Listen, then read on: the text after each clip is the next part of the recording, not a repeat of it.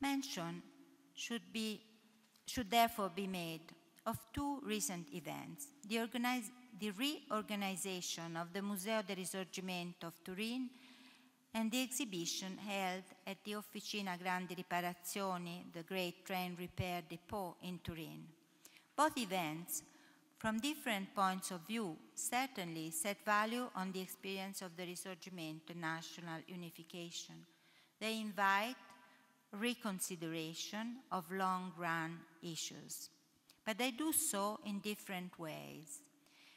And to be noted in both cases is an attitude absolutely contrary to emphasizing that character of Italians, which seems indissolubly linked with self-deprecation, absences, the paradigm of decadence, and the numerous lacks that have characterized Italian history, making it intrinsically weak and full of missed opportunities.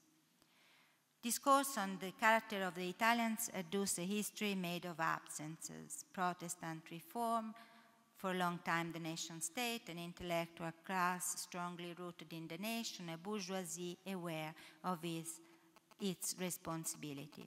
A history made also of presences: the counter-reformist Catholic Church, and a series of others, all of them harmful for the fate of the nation.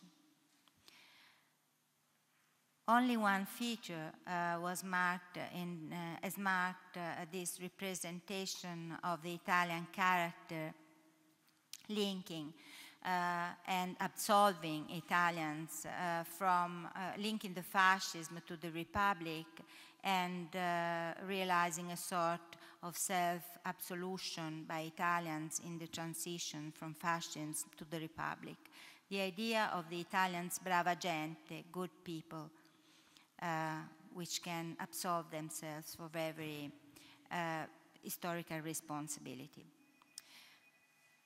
In different ways, the two Turin exhibitions celebrate an Italy in progress, as Gioacchino Volpe put it. The Museo del Risorgimento presents an Italian history embedded in the European long 19th century. Thus, the Risorgimento does not begin with the dynasty, as happened under fascism, but rather with the Jacobin Republic. And it was constantly open to Europe, to the Europe of 48 and that of the 1870.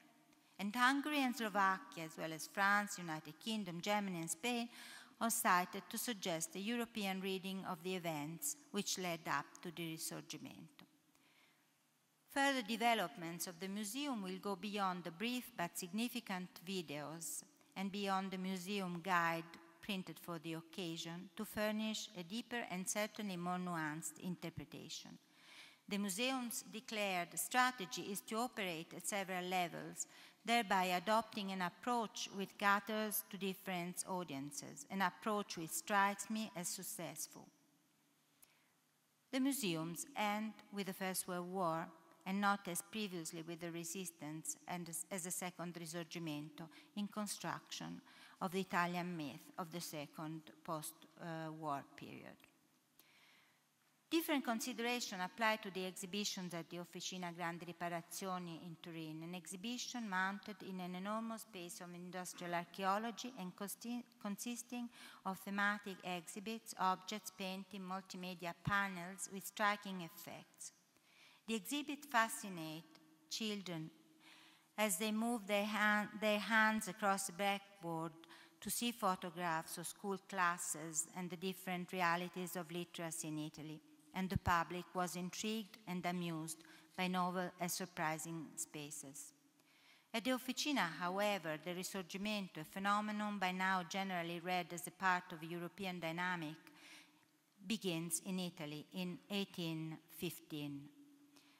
Thus, one reads in the catalogue, the chronological order starts from the consideration that it was Carlo Alberto, the king of Piedmont, who launched the national movement.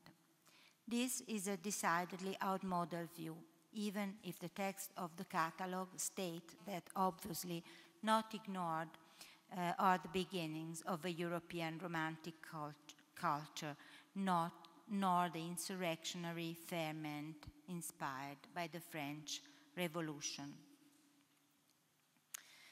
It must be said that public attendance at these two exhibitions for their inauguration and immediately afterwards has been exceptional. In the case of the Museo del Risorgimento, 2,700 tickets were requested for the day of public inauguration, and 53,000 bookings were made while the museum was still closed. And therefore, even before the effects of the speech by the president who inaugurated the museum in the day of the centennial. Let me now come to conclusions. With reference to history museums outside Europe, I've pointed out how museums of history can be places for active encounter, dialogue, negotiation, and discussion, even on traumatic episodes of the past. They do not necessarily have to produce a single master narrative. They can instead propose models for conciliation based on the recognition of differences. This means creating space not only for antagonism and conflicts, but also for the different communities that have lived in the national territories for many centuries, or which have become part of countries' life in recent years. Yet, it makes no sense to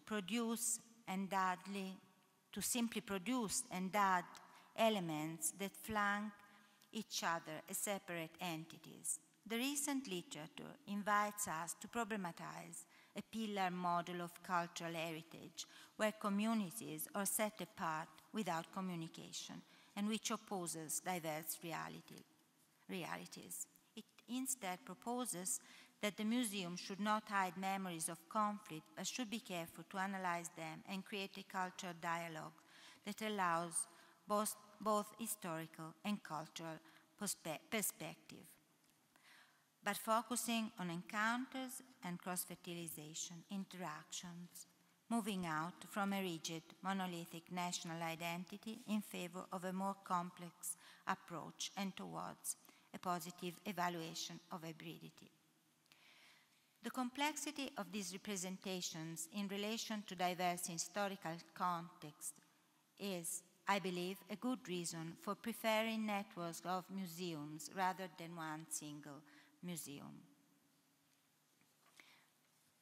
Colonial history must evidently occupy a central place in the history museum of today, but also immigration from the former colonies or elsewhere must be a matter for profound reflection using the tools of anthropology and memory, but also accepting a long-period historical approach.